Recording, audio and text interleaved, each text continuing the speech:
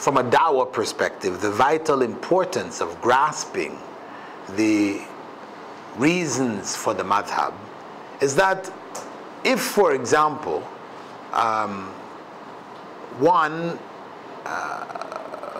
male touches a female, his own wife, according to the Shafi'i Madh-hab, school of Islamic law, he has no wudu.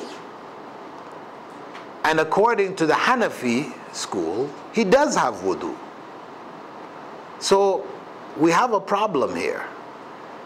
If differences, because basically I was taught initially that all the madhabs are correct, and doesn't matter which one you follow, it's like a path to paradise, you just follow one. Make sure you follow one, otherwise your imam becomes Satan, right? Accepting that all of them are correct, you have a logical issue in that logically it is not possible to have wudu and not have wudu at the same time. This is something not logically possible.